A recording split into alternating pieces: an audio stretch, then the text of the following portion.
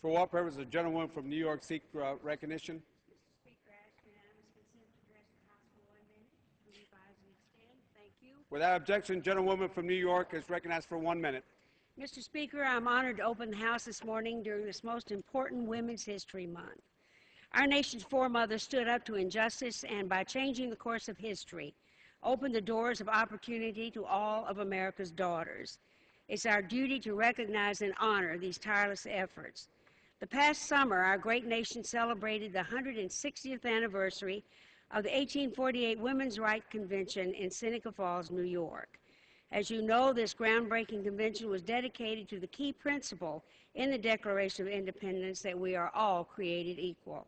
From securing a woman's right to vote in 1920 to serving our country in Iraq and Afghanistan, we have come a long way. In this Congress alone, we have much to celebrate.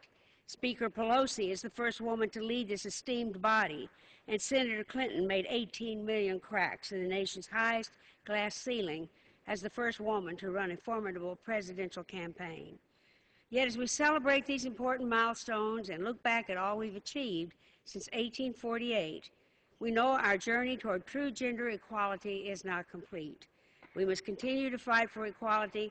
This month, we honor the women who blazed the trail for all women. Thank you, Mr. Speaker. For what purpose the gentleman from Texas seek recognition? Request permission to address the House.